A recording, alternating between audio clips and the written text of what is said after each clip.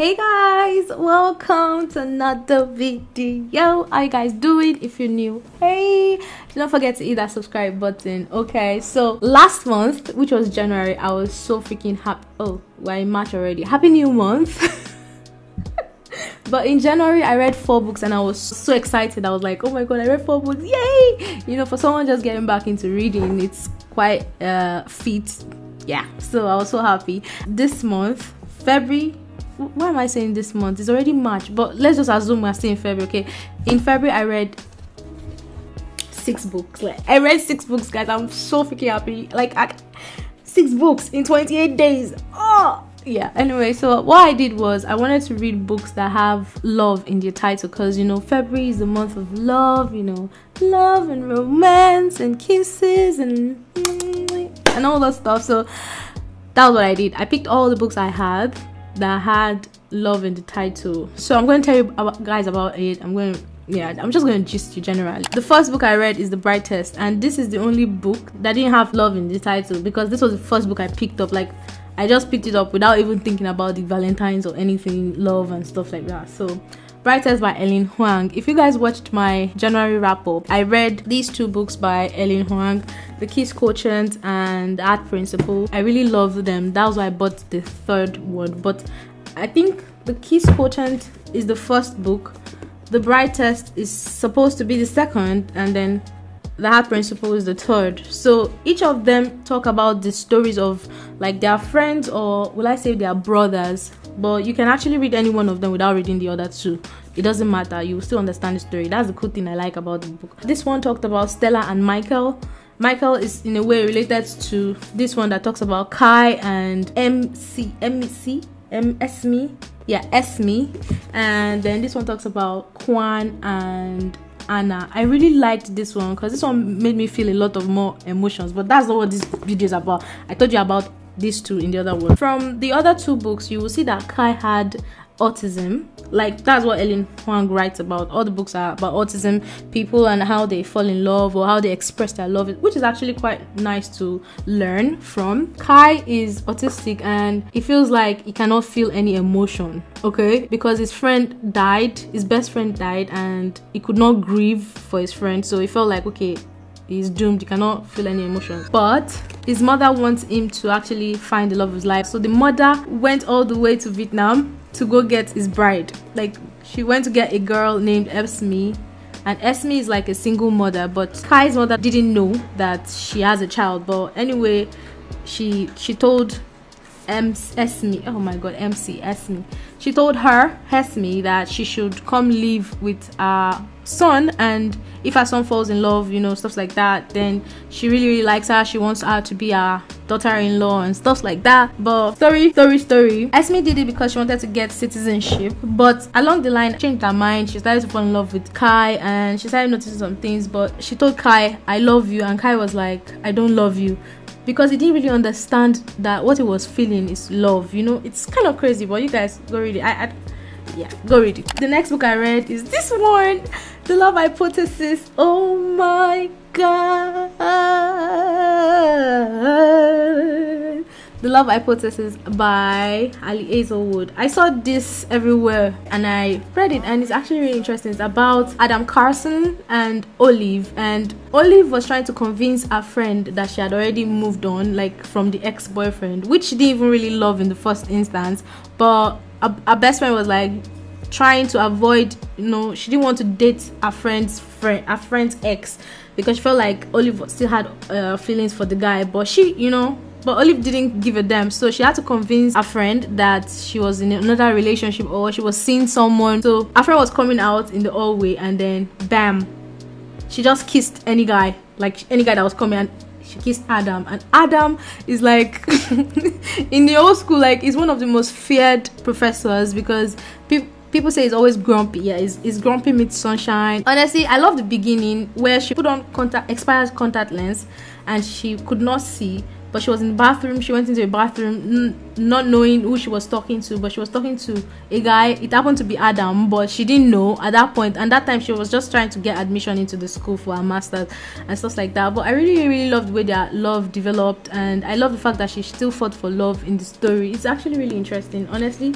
I liked it. I enjoyed it. I think I finished it in a day, which was actually, I say actually, a lot. God help me. The book just describes Adam as this guy that is very huge, and then she's then the next one I read is Love on the Brain.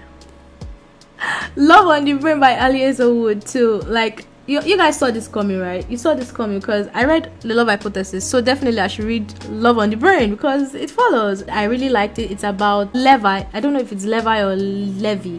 Levi and B. Levi and B are like enemies, but it's not really enemies because Levi had a crush on B, but he could not express it all the while they were in school. But B took it as he ate her. I hope you guys get what I'm saying. B thought Levi ate her because of the way he always treated her in school. Like, if B is coming like this and Levi is here, Levi would just turn away. Like, so everybody saw it as he really can't stand her, he hates her. So it's kind of like enemies, but not that enemies, you know. So they were put in the same place. They were working on an experiment for people to be able to go to the moon, for astronauts to be able to go to the moon and put on helmet that can help them breathe and also improve their brain capacity. So she is a neuroscientist and he is an engineer, so both of them had to work together to make this NASA project. B has a Twitter account, and on that Twitter account, her name is What Would Mary Carey Do, and she was always like typing. And then there was another guy also who happened to be Adam, but she didn't know that both of them, so they were always telling themselves things like, oh, there's a guy that hates me so much, I don't know, and I'm going to work with him. And he will be like, oh my god, there's a girl that I really love so much, but she's married, because B is always putting on a ring. So Levi actually thought she was married. Everybody thought she was married, but it was her grandmother's ring. And at one point, all ladies have done that, trying to act like they are married so nobody asks them questions, I guess. The twist in it is, I knew it was coming, that somebody or something would destroy the whole experiment for them. After everything was going on perfectly, then somebody just comes and destroy it, and you would not believe who did that. It was actually crazy, because I was like, why would he do that? It seemed like a nice guy all through. But I kind of saw it coming too, that he was going to do it, because it was the only one that could, but it turned out it was even worse than I thought. Anyway, you guys go read it. I gave Love on the Brain 5 stars. I gave The Love Hypothesis 4 stars because there was a little bit of mix up with the communication here. Like, I could not really tell who was talking when they were, you know, having the spicy moment. Hey guys, so I was just editing the video and I realized that my camera kind of got overheated and a lot of parts didn't work. So I'm going to, I don't know, I'm so sorry, this video is crazy, but I'm going to just tell you guys about the 2 books that I talked about, but you guys cannot hear it. I talked about Book Lovers by Emily Henry. This book is about Charlie and Nora. The beginning of the video caught my attention when Nora was going to have dinner with Charlie to talk about a book she wants him to work on, but while she was going there, she was on a call with her boyfriend and he was breaking up with her, like, on the call, and she had to meet Charlie like nothing happened. And also Charlie was actually going through something, but we later find out in this story. But Charlie refused to work on the book, so that got her angry, and both of them, that's why they are like enemies. But to be honest, I don't see that as a good enough reason to be enemies, in my own opinion, because it's just like, okay, I refuse to work with you, so we're enemies? No. Something happens where Nora's sister decides that they should go to a small town to have sister time together, and Nora decides, okay, she's gonna go, but apparently that is Charlie's town. Nora didn't know her sister wanted to actually move her to that place. Like, she wanted Nora to also come to that village to live. So it was kind of like a story. Then they met, Nora now met Charlie there, and then that's how the love blossomed. And firstly, it was nothing serious because both of them believed, like, they had this kind of belief that both of them were not compatible. But you know how love works now. I actually love the fact that even though Nora decided not to stay, her sister respected her choice and when their love blossomed and they were already in love, Charlie wanted to stay back in the village because of some reasons. I love the fact that he didn't try to convince Nora to stay, like convince her to stay, but everybody respected their choices. And also Nora left Charlie there, but it was so beautiful the way they came back together. It's actually really, really beautiful. I really enjoyed the story. I just didn't really like the way Nora's sister was kind of acting all weird all through. Ugly love, you guys, ugly love. Honestly, I was just so scared to read this book because the way everybody was talking about Colleen Hoover's books. They're like, so many people hate her books, some people love her books. I'm just so confused, so I didn't want to read this, but I later picked it up. It's about Tate and Miles Asher. You guys, this book is crazy because when you start to read it, in the beginning it tells you about Tate in the present and about Miles in the past. So apparently you are reading about what happened to Miles, at the same time reading about what is happening to Tate right now. Then later you discover why Miles has been celibate for 6 years, to the point that Tate's brother thinks that he's gay, you know, that kind of thing. And Tate's brother would kill any guy that tries to get close to his sister because he doesn't trust them. You know how brothers are now. So when Tate is with Miles, his mind is always at rest, thinking that Miles was gay, but apparently in the story later found out that he's not gay. And my favorite character in this book has to be the old man that was sitting down at the elevator. He called himself the fly something. I forgot what. See, you guys, I forgot what he calls himself, but he was one that actually made this story interesting for me because it was being nosy but at the same time secretive. I love what Miles did. Miles is a pilot and he made captain, so he took them on a jet ride to see the sunrise from above. Oh my god, that was so beautiful. I fell in love like with that point. And I also love the proposal in this video. See, you guys, the reason why I keep saying video is because when I'm reading, it feels like I'm watching a movie. I really love it, but I don't really like to watch movies. That's crazy. I love the proposal. Miles actually went through something very, very traumatic, and that part made me almost cry, you guys. It made me almost cry, like legit. I think I was recording a vlog while I read this, so you're gonna see it in the vlog where I was talking about it. But at the same time, nobody should ever experience what Miles experienced, and that was why it was finding it difficult to love someone else. And that was why he asked Tate to be friends with benefit, where they just have sex and, you know, without any form of commitment. At first I was kind of angry. Why would he, you know, ask for that? But later I found out the reason, and it was actually really sad. Like, you guys, it was really traumatic. Like, it's heavy. But the only thing I didn't like was the way Tate was acting like an idiot. I'm sorry to say, she was acting like an idiot. Like, Miles told you he wants friends with benefit kind of relationship with you, and you are okay with it. Then why is it that when you start to feel like you are no longer okay with it, you just continue to watch and you continue to do it like you can't control yourself? You know, it was kind of giving me weird vibes anyway, but that's it. So I'm going to go back to Love Radio. I was talking about Love Radio, and I was saying it's about Prince and Danny. Yeah, so I was talking about this is about, oh yeah, they call him the Love Doctor because he was always giving advice to people. So people call him on the radio, they love his segment, and he also plays music. At the beginning of the book, I was so scared because she had an experience with a college guy that makes her scared of guys. So she just cut off all her friends, and most especially because of this Destiny. I didn't really like her at all. If you have a friend like Destiny, please cut her off. So Destiny was a wayward kind of girl, and Danny had other friends, Rashida and Essie. Oh my god, I love Essie so much because I love her vibe. I love the fact that she had this business mindset. She did something in their school, not in the school, but in like the town square. She held a program, like an exhibit for natural hair, to showcase natural hair, the beauty of hair, and to bring back black culture.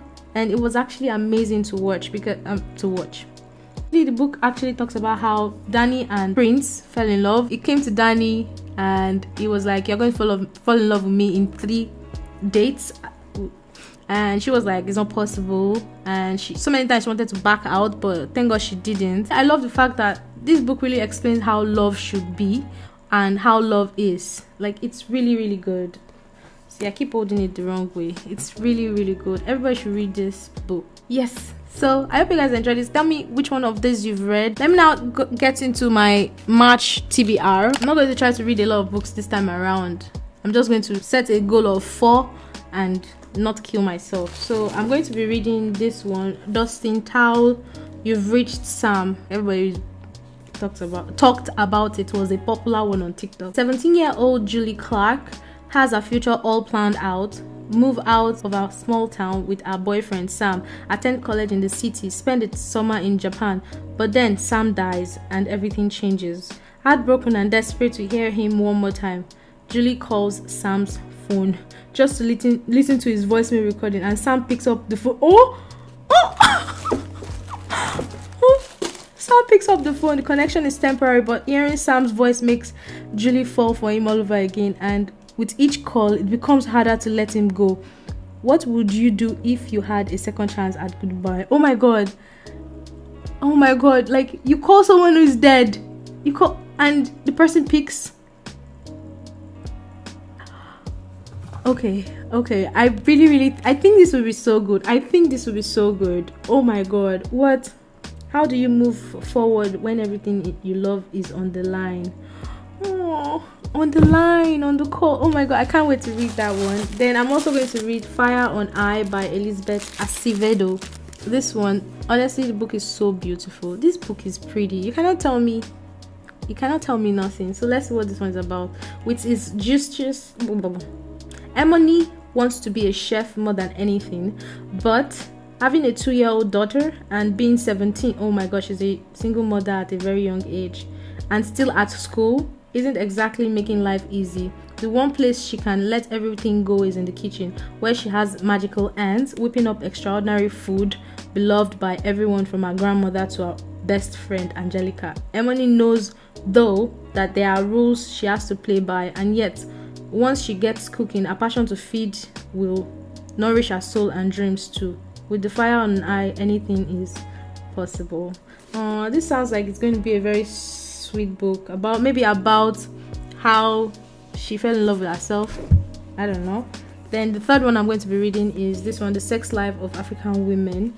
These 3 books were picked by my student. I told her I just wanted to read some, so I showed her all my books, and then she was like, okay, use this one, read this one. So that's why it's 3. So this one is about From Finding Queer Community in Jesus. Okay, so this stunning collection provides crucial insight into our quest for sexual power and offers all women inspirational examples to live a truly liberated life. I honestly don't know what this book is going to be about. I feel like it's just going to be talking about sex lives of people, and as I can see, there are different names, so maybe sex life of different women, I guess so these are the 3 books I'm sure I'll be reading this month, but the 4th one I'm not really sure about yet. The Subtle Heart of Not Giving a Fuck. Honestly, you guys, I started this already in February, but I didn't finish it, and I didn't finish because I didn't have time. But I really like the book, so I plan to finish this also this month, but it's not going to be part of my March TBR, I guess. It's just going to be like something I was supposed to do last month. So I hope you guys enjoyed this. Let me know your own TBR, or if you're going to read anything from my own TBR. And I'll see you guys in my next video. Deuces. See, at this point I'm tired, I'm exhausted from talking.